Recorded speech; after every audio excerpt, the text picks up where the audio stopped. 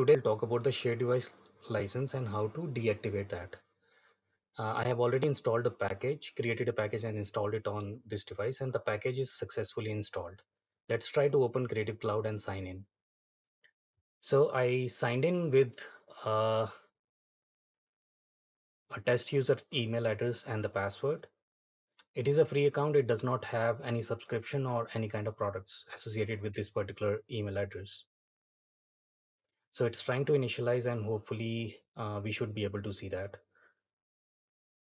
So while it's loading, I will try to refresh the page. And here you can see the activation over here is 17 right now. And the other is 3.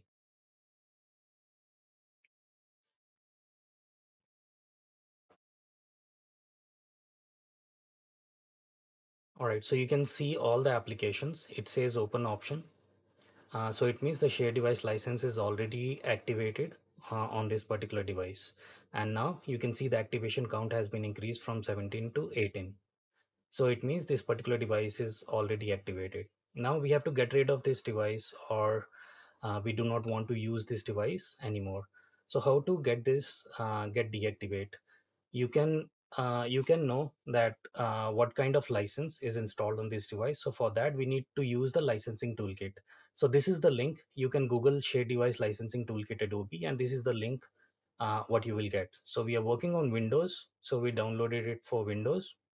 And actually, I have already downloaded the share device licensing toolkit. So this is uh, the file which is downloaded, and these are the files which we get after we extracted the licensing toolkit.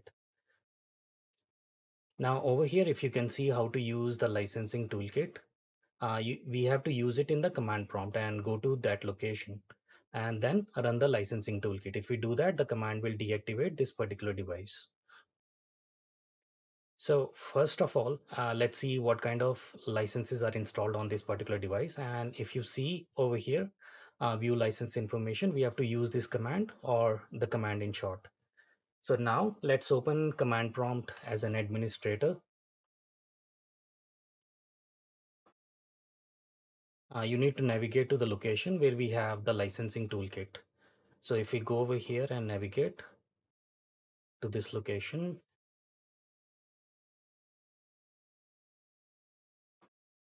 now we need to this licensing toolkit dash L. We need to use this command. So if we type A and press tab, it's going to get the licensing toolkit dot exe. And if we press dash L, so this is the licensing information for all the products that are installed on this particular device. So you can see named user education lab. It means it's a shared device license. If it is a named user license, then it will just say the named user. So the education lab means it's a shared device license.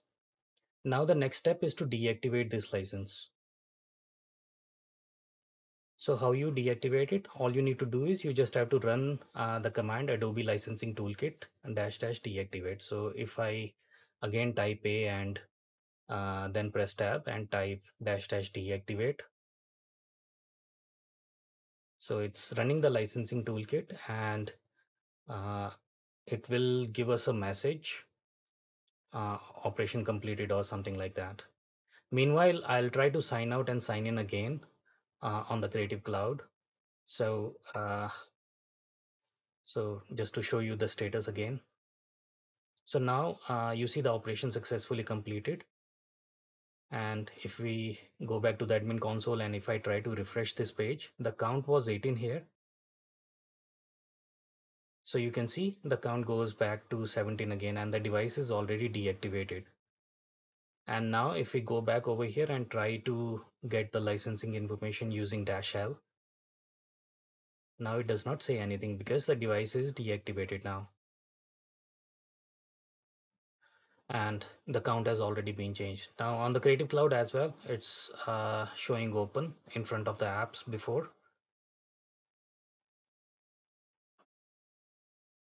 So I hope you're able to understand how to use the licensing toolkit to deactivate the shared device. The same information can be used for the feature restricted licenses as well.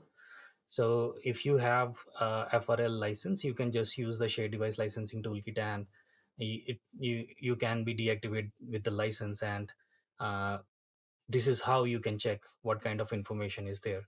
So you can see FRL online for Captivate. So right now I have deactivated, so it has deactivated everything. Now over here you can see it says start the trial now. I hope you get the information.